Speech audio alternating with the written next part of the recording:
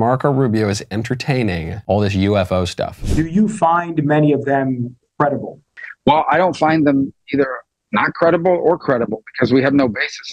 Understand some of these claims are things that are beyond sort of the realm of what any of us has ever dealt with. I will say I find most of these people at some point, or maybe even currently, have held very high clearances and high positions within our government.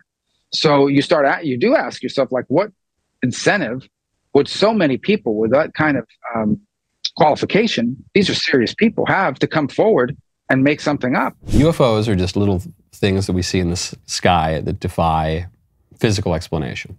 I don't want to just be like the guy on the History Channel. It's demons, guys. It's just demons. That's what it is. Walsh, solid Catholic guy, but he falls into this thing, the UFO stuff, the alien stuff, which is just demonology for liberal atheists.